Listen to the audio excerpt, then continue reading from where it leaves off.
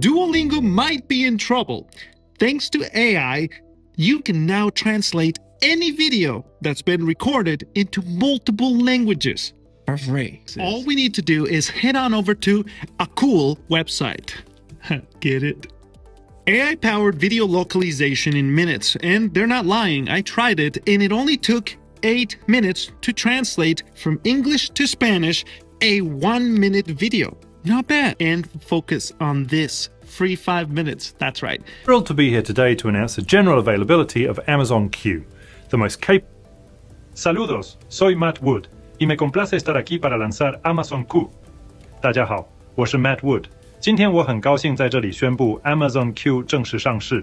Alright, so it all looks great and good, but let's find out how good it truly is. With a beard like mine, lip syncing, which is a feature of this program that will sync the audio with your mouth, it's gonna struggle, for sure. So let's find out.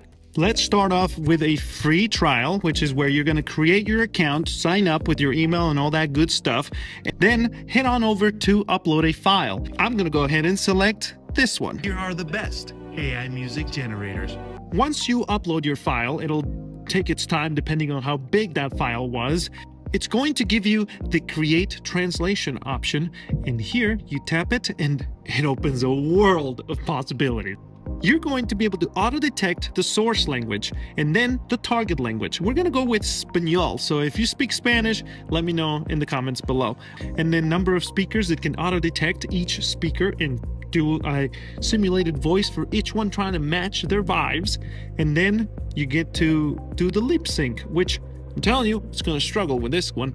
And then advanced settings, of course, you could remove the background noise like the music and stuff, but I'm going to keep it because I want to see how it performs. And you can do captions.